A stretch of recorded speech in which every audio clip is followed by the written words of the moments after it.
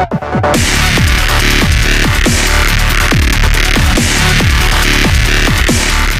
up guys, Mike Frausto here with my training partner Gabe Calvento. Today we're going to be going over technique playing off of our last video of the Kimura and full guard, and this time we're going to be going over a guillotine. When our opponent won't let us take his arm, we're going to set up the guillotine off that, fall back into our full guard, and finish it from there.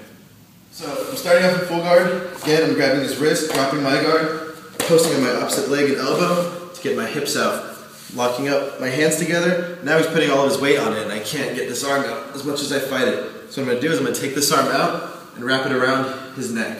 What I want to do now is post on my back hand on my opposite foot and get my hips out. I want him out as far as I can. I want to make sure my hips are out behind his head. Don't worry about opening your guard. You can only pass to this direction. If he passes to the opposite side, he's giving me the choke.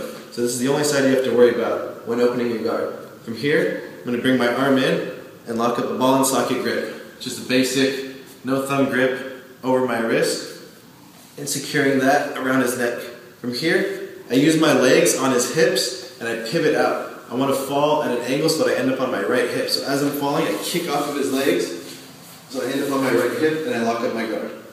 From here, I pinch my knees, get an extend, and squeeze. So the secret detail here is I want to cut his neck. I want to basically do a lever motion. So I don't want to just lift up on his neck. I'm going to be lifting up and pushing down on his head, like a guillotine motion, which is exactly what we're doing.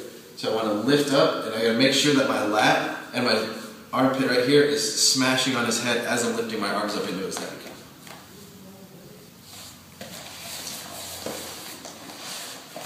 So again, in full guard, I'm going to grab his hand, sit up, and lock up the Kimura. He's going to drop all of his weight on it, so I can't get this arm out. I'm going to go around his neck, post on my backhand and my opposite foot. I'm going to get my hips out. I want to shoot them way, way out. I want to over-exaggerate this move. Again, like I said, opening your guard is not a problem. He only has one option to pass, so I just check his hip, make sure he can't get over right here. I'm going to bring this arm in, lock up my ball and socket grip. So I'm falling back, I'm going to kick off of his hips to get an angle. From here, I close my guard, I'm pinching my knees together, and I'm sitting up to him, making sure that I have none of his neck exposed. So I'm sitting up, pinching my knees, and I need to squeeze and drive my lat. So I'm doing a side crunch as I'm extending away from him. Okay, so that was our guillotine from a failed Kimura attempt. For more technical videos on that, you can go to our website, www.10thplanetwatch.com. If you guys are in the Los Angeles area and want to train with us, you can get more information at 10thplanetvaneyes.com, and you can give us a call at 818-925-5487. Mike Frausto, Gabe Calvento. See you on the mats.